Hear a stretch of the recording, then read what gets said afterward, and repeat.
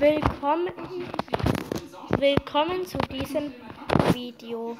Heute mache ich ein Tutorial, wie man, wie soll ich sagen, also so ein Timing Spiel machen kann.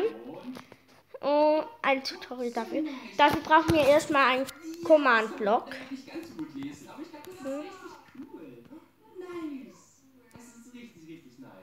So Leute, das war's mit dem Video. Ich hoffe, es hat euch gefallen. Lasst unbedingt den Daumen hoch und ein Abo da. Schaut bei dem Kater vorbei und wir sehen uns hier immer. Kleiner Tipp, wenn du zu faul bist, deinen eigenen Namen zu schreiben, dein Ingame-Name zum Schreiben, dann schreib einfach @a, also alle Spieler, wenn nur du auf der Welt bist. Weil dann bekommst ja auch nur du das. Und ja.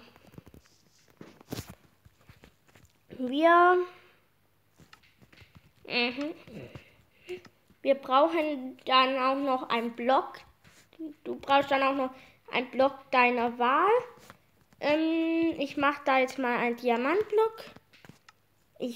Das wird jetzt bei mir nicht so schön aussehen, aber das mache ich auch extra so, weil es ja ein Tutorial ist. Dann brauchen wir einen Knopf, wir brauchen Redstone, wir brauchen einen Redstone-Verstärker, als wichtig, und ich glaube, das war's dann, oder?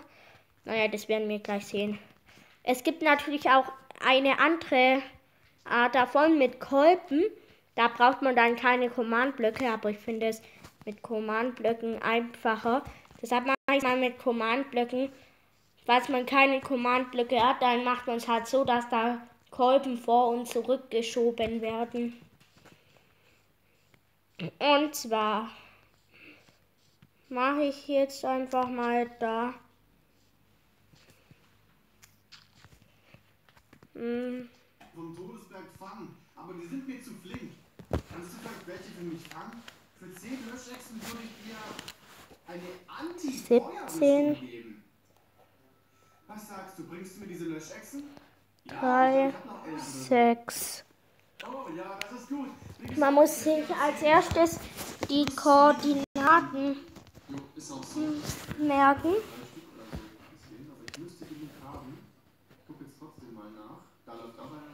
Ich mache es mal extra so hoch. So, jetzt ist das besser. Wir schreiben jetzt erstmal dahin. Füll. Und jetzt schreiben wir die Koordinaten. 17. Also wenn ihr welche braucht, ne? Ihr seht, es gibt 3, Fülle. 6. Daher ist es auch kein großes Problem, weitere 17. herzustellen.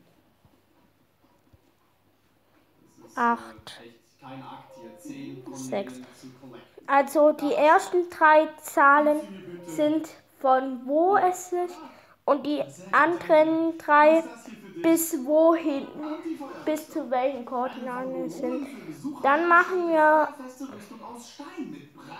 Luft, das heißt, wenn man den Knopf drückt, dann passiert. Dann geht es alles weg. Jetzt brauchen wir aber den Redstone-Verstärker. Einfach Redstone-Verstärker nehmen und auf die volle Stufe stellen. Umso mehr es sind, umso mehr Zeit hat der Spieler. Und dann brauchen wir wieder einen Command-Block. Da geben wir wieder ein, nein, ohne Slash. Beim Command-Block gibt man keinen Slash ein. Füll. Und wieder die gleichen Koordinaten. 17, 3, Lass es uns einfach rausfinden. Aber ich könnte mir 6, vorstellen, wenn wir das komplette Set haben, können wir vielleicht tatsächlich im Lava schwimmen. Müssen wir ausprobieren. 17. Ja, Nein, was mache ich denn da? auf die Nacht warten. 8, Mal 6. gucken, ob ich den Und mache da den Block, der da den Weg versperren soll, also die Tür sein soll, besser gesagt. Gesellschaft geleistet. Das ist aber nett von euch. In meinem Fall ist es jetzt Stein. Ihr könnt natürlich einen anderen Block nehmen. So. Und jetzt ist es fertig. Wir sehen hier jetzt eine Wand. Wir können da dann ein Parcours bauen. Und ja, man drückt auf den Knopf, geht in den Parcours und wenn man zu spät ist, dann kommt die Wand wieder und man kommt nicht weiter. Dann kommt jetzt, warum kann man nicht einfach losgehen ohne den Knopf zum Drücken? Die Antwort, weil die Wand dann ausgefahren ist.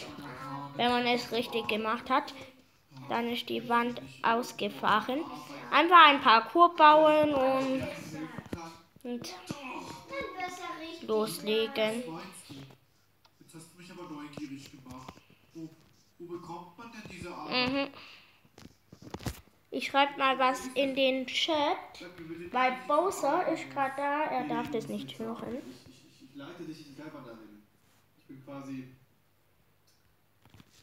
der Arbeitsamt, Beamte, der für dich Connections macht. Verstehst du? Du musst einfach nur unterschreiben und dann gehst du nach Tabu Rasa. Warte mal, das funktioniert ja nicht. Stimmt ja, wir spielen ja auf der Wii U. Da haben wir keine Command-Blöcke. Ich habe mir gedacht, das System... Lakala ist gar nicht so weit weg von hier. So eine Gelegenheit muss man beim Shop verpacken. Nur so Sachen hast du gesagt, du wolltest, dass ich Kacke und Danke, dass du mir davon erzählt hast. Ich werde schnellstmöglich mit Punda aufbrechen. Tja, dann lass uns nicht lange fackeln. Oh, Punda, lass uns gehen.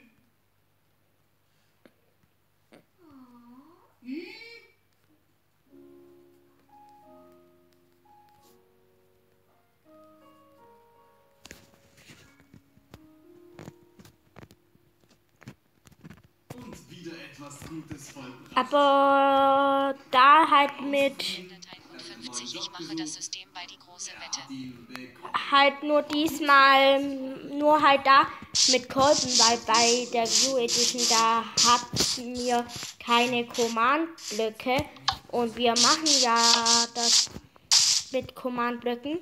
Falls ihr das noch nicht kennt, die große Wette, ich verlinke euch mal ein paar Parts davon in der Videobeschreibung.